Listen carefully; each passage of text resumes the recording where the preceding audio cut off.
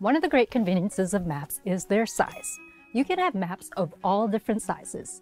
A map scale is the indication of how distances on the map relate to distances in the real world. There are a few different ways to do this.